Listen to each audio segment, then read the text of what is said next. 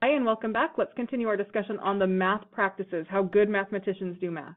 We've been through math practices 1 through 3, and today we are going to go through math practice 4. As we go through math practice 4, we're going to be taking notes in this format. We're actually going to switch this up today, and we are going to do an activity or an example to help us understand what it means, and then after that, that's when we're going to put it in our own words. And we'll finish up with the reflection. I'm discovering that students are having a hard time with the reflection piece, so I will start helping you out with that. You can write down what I help you write down, or you can choose a reflection or goal of your own. Let's get started by reviewing math practices. Math practice 1, who can tell me what math practice 1 is? Good. I love the hands. I could use a few more. That's better. Get me started, Seth.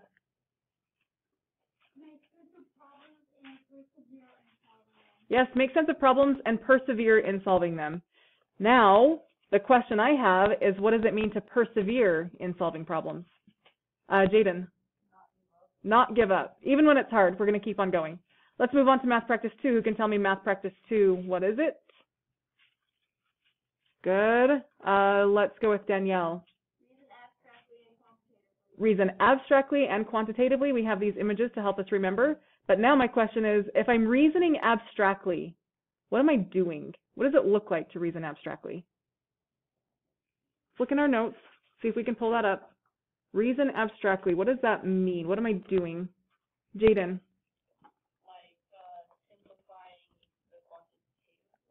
Yeah, we're kind of taking that quantitative representation and simplifying it. Simplifying it how? What would I be using? Seth?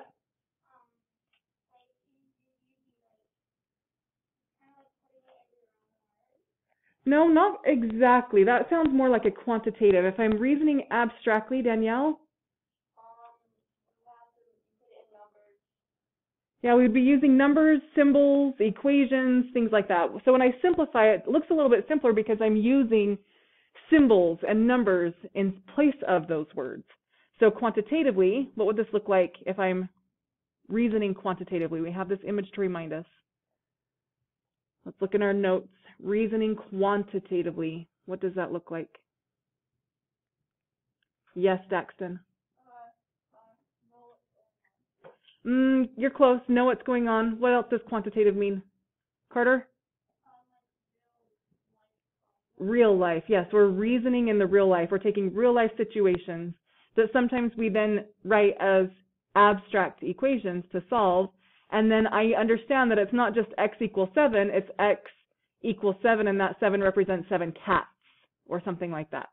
Okay, let's move on to math practice 3. That was our last lesson. Math practice 3, what does it mean? Or what is math practice 3? Oh, wait, there should be more hands on this. What is math practice 3? That's better. Jamie. Construct viable arguments and critique the reasoning of others. It's absolutely right. What is the best way, in my opinion, what is the best way to construct viable arguments? Who remembers from yesterday, last lesson? Daxton? No, I think that is a great way to critique the reasoning of others, but there's something specifically in math class to construct viable arguments. What would it be, Seth? Show your work, yes. Constructing viable arguments means that you're showing your work. You're writing sentences to explain your thought processes, to explain how you arrived at an answer. And now we are ready for math practice 4. Very simply, just 3 words, model with mathematics. Let's get that written down in our notes. Math practice 4, model with mathematics. And then right below that, we're going to dive right into the example. Doing the example will help us understand what this math practice means. All right, here's your example. Suppose you were selling t-shirts as a fundraiser for Key Club. The club makes $6.30 profit for every t-shirt sold. And then it says complete each model. Now, I don't want you to write anything just yet. I'll tell you when it's time to write, but I want us to understand what we are going to be doing. Understand the situation, and the directions are complete each model. And then below that, I have a section where it says words, a section where it says table, a section where it says equation, and a section where it says graph. So just based on that information, when I say complete each model, and the math practice says model with mathematics, What do you think we're meaning when we say model with mathematics, just by looking at this example? Complete each model, and the math practice is model with mathematics. Waiting for a few more hands. Let those brains think about this. Turn them on. It says complete each model, and the math practice is model with mathematics. Let's see those hands. Seth.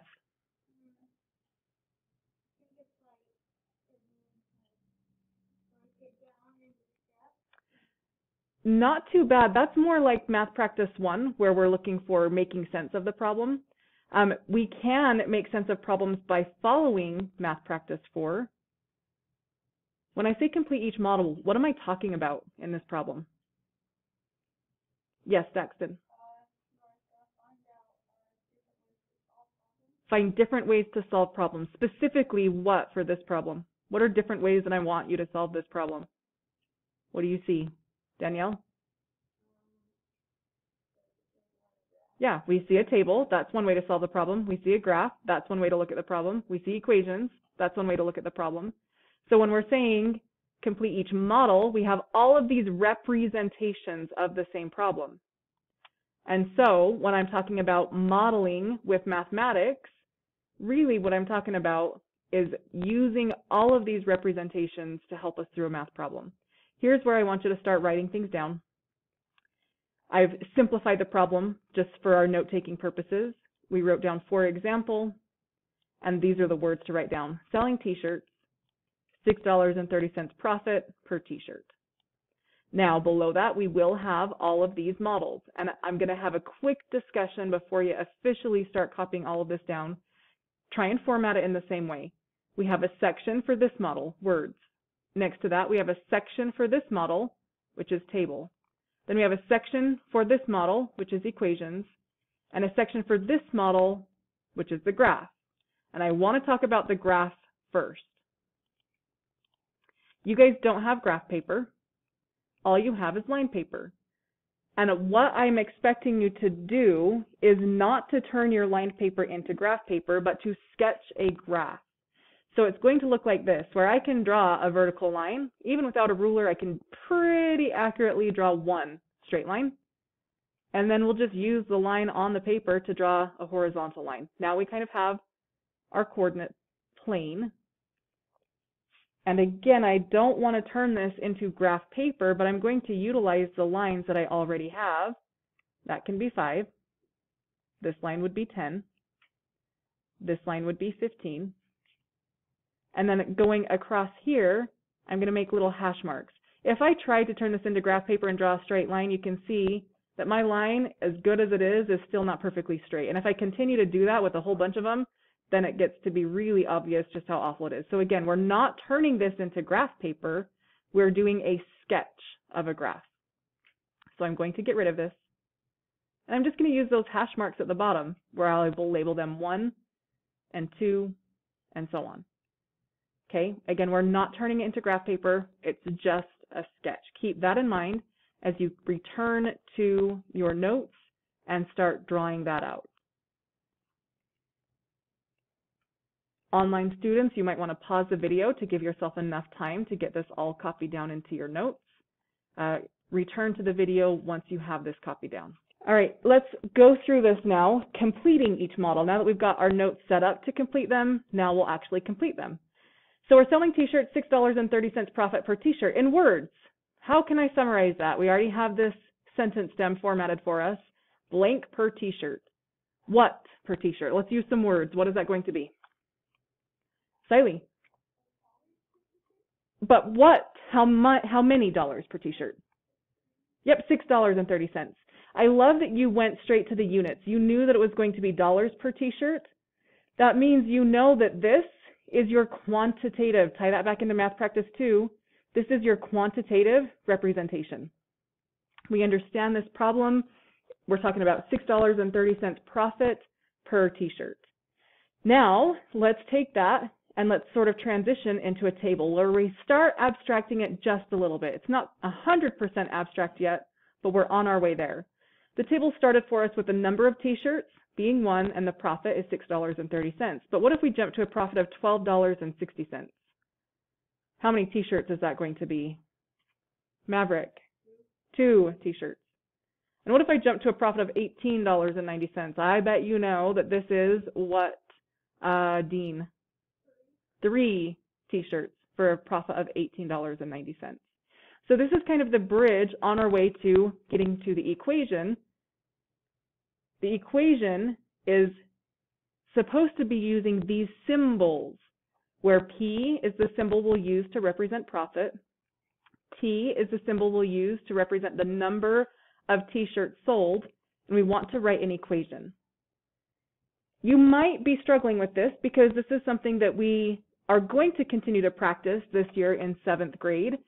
For my 8th grade online students, this should be a little bit easier for you. You did it last year. How can we write the equation? Let's take a second and discuss with each other first. Utilize the information in the table. Let's go 30 seconds of discussion. Ready, set, go.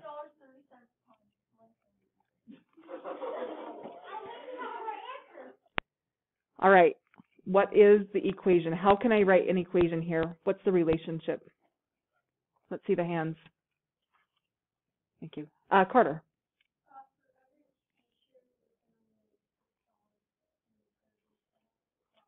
Yes, that is exactly what we wrote in words, but how can I take that information and turn it into a profit? You're absolutely right, but can we make this transition and turn it into an equation for profit?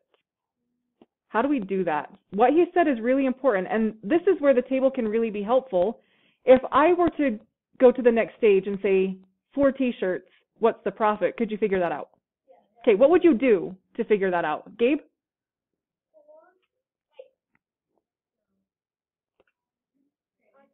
Okay, he forgot. Let's go to Maverick. You would do $6.30 times 4, right? And what if I skipped, instead of 4 in the table, what if I skipped to 10? What would you do? $6.30 times 10. So you know this relationship. Now we just need to abstract it. Do you see that connection to math practice 2? We need to abstract it and turn that into an equation. So whatever I take for the number of t-shirts, which it's telling me T would be the number of t-shirts. So instead of 4 or instead of 10, I'm going to be using T. But what do I do with that information? I take it and I multiply it by $6.30. And that's how I find the profit. So no matter what the number of t-shirts is, I take that number of t-shirts, I multiply it by $6.30, and that gives me the profit. And if you're struggling with that, that's okay. That's going to be what we're talking about later on this year when we get to our proportions and writing equations. But utilizing our tools, utilizing different models can help us get from one to the next. And now let's look at the graph. Now this graph is small, it's hard to see on the screen. So I'm just going to go ahead to the next page where I have created a larger version of this graph. And you can see that along this x-axis, I'm measuring the t-shirts. And along the y-axis, I'm measuring the profit. The x-axis, I'm counting by ones because I'm going to sell 1 t-shirt at a time. And the y-axis, instead of counting by ones just to kind of save some space, I decided to count by 5s because each t-shirt is a little bit more than 5. So you can see, I went over here, 1 t-shirt would be $6.30 profit. I know that because that's what it said in the table. And the next t-shirt sold, 2 t-shirts, is going to be $12.60. So I put that in between the 10 and the 15. It's not perfect, but that's okay. It's in between the 10 and the 15, probably about halfway. And the next one from our table was 3 t-shirts would be $18.90. So I'm going to put that between the 15 and the 20, but a little bit closer to the 20 because $18.90 is closer to $20 than it is to $15. Do you see how we're plotting each of these points? And I'm hoping that you also notice that this is making a nice, beautiful straight line. So instead of plotting all of those other points, why don't you make it nice and easy for yourself and just draw that line to go through to the edge of the graph. That way we can see how much each one is going to be without having to plot individual points painstakingly one at a time.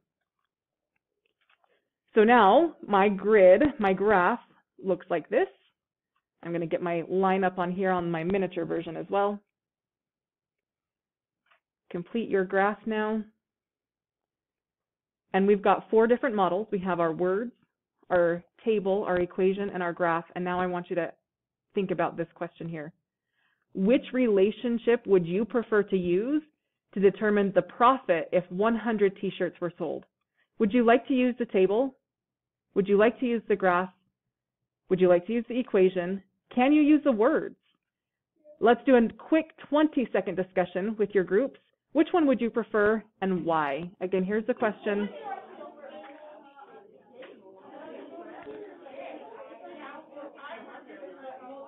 Online students, just think about this question. Come to your own conclusion. Which one would you prefer?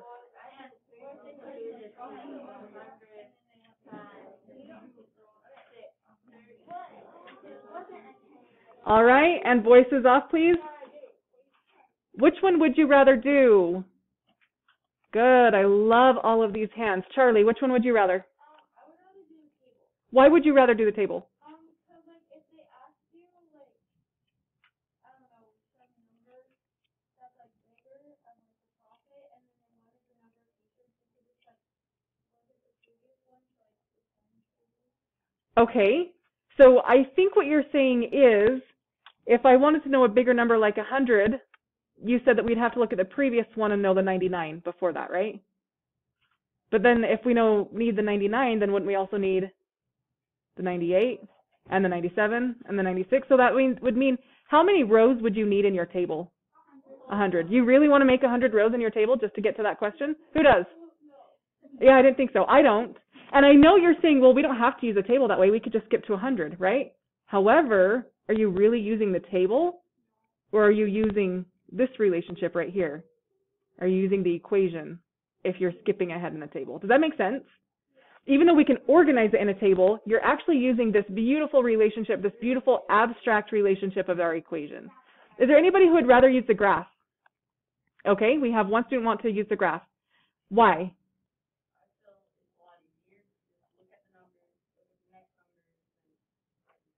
Okay, and then if we use our graph, take a look at what we have to do. This graph only goes to 15. Look at how big your graph is on your paper. Did you make it to 100? I didn't think so. Here is the same graph digitally. I'm actually going to remove this constraint so that line extends. Notice what I'm using? Desmos. We talked about this, that this is a great calculator. This only goes to 15, so that means I'm going to have to zoom out, right? So let's zoom out. Where does it go to now? Still not high enough. Where does it go to now?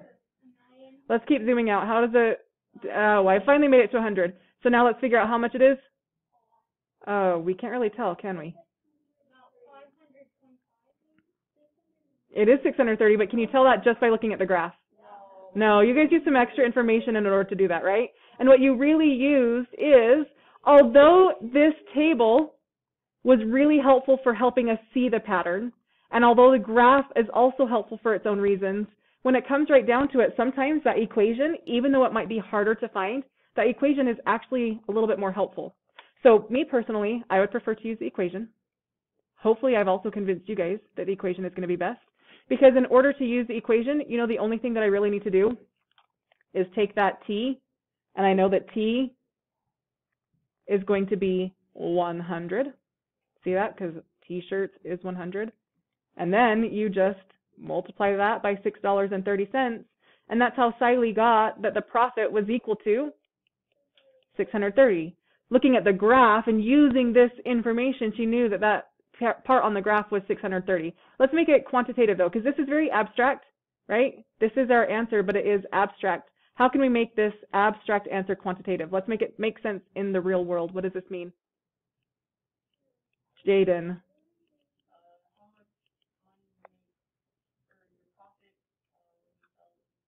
Good. And what is the profit for that?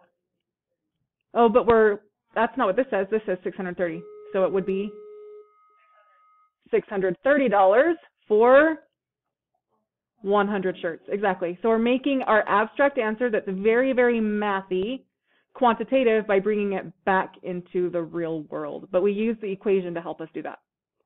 So we used all of these different math models. What does this math practice mean? Put it in your own words. That's what I need you to do now. knowing that this is what you're also going to be doing in Canvas for your homework tonight, this math practice means what? When I say model with mathematics, what does that mean? Go ahead and write this down.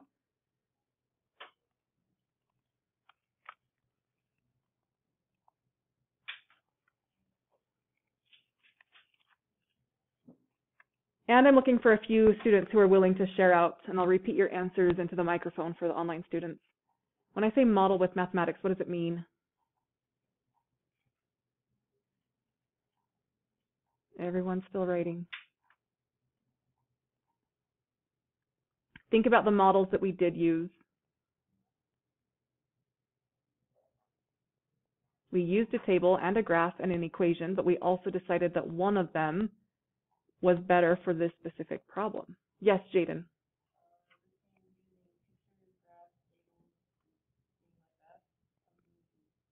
Good. Jaden said this means using pictures, tables, graphs, things that you can see, and let's finish that, to help us solve problems. Okay, great. Seth.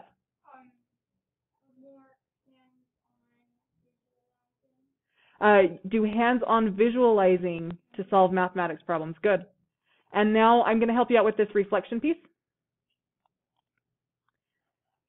I can model with mathematics by, you can choose to write what I write. You can come up with your own goal for this reflection piece. I can model with mathematics by using multiple representations in a problem.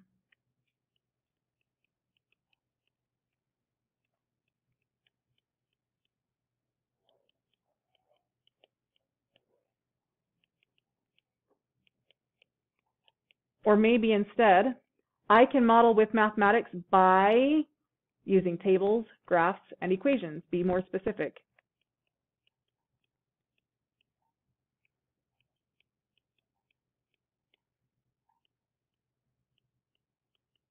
I even like including pictures,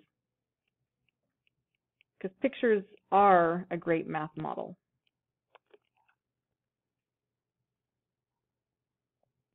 And that's it, folks. That is Math Practice 4, Model with Mathematics. Make sure you come in tomorrow to see Math Practice 5, and that's it. Have a good one.